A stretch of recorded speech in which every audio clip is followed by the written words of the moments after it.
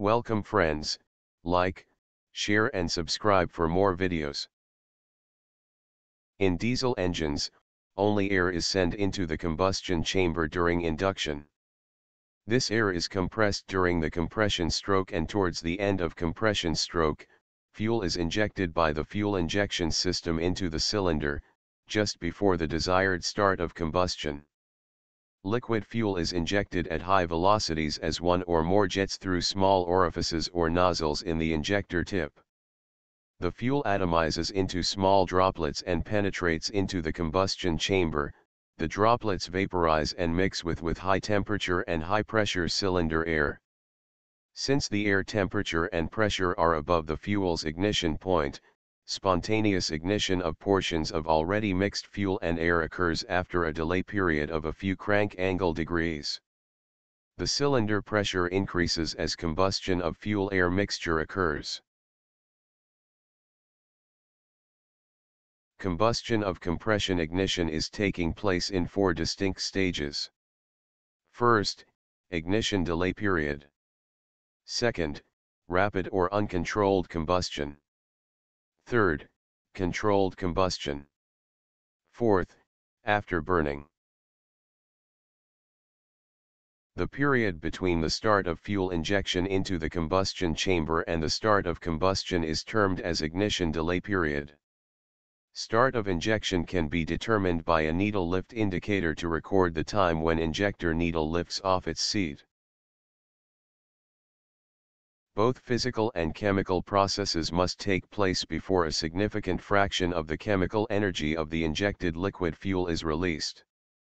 The physical processes are atomization of the liquid fuel jet, vaporization of the fuel droplets, mixing of the fuel vapor with air. The chemical processes are the pre-combustion reactions of the fuel, air and residual gas mixture which lead to auto-ignition. Chemical delay is more effective for the duration of the ignition delay period. Rapid or uncontrolled combustion will follow the ignition. In this second stage the pressure rise is rapids because during delay period the fuel droplets have had time to spread over a wide area and they have fresh air all around them. Due to this the rate of heat release is very large. It is counted from end of delay period to the point of maximum pressure on indicator diagram.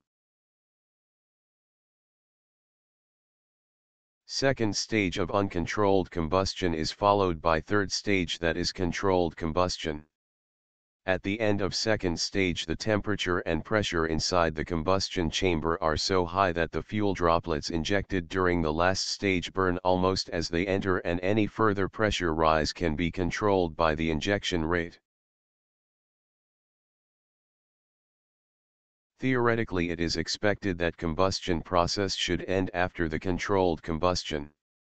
However, because of poor distribution of the fuel particles, combustion continues part of remainder of the expansion stroke. This fourth stage of combustion is called as afterburning. Physical factors affecting ignition delay: intake air temperature and pressure, engine speed, combustion chamber design, swirl rate, oxygen concentration, cetane number of fuel.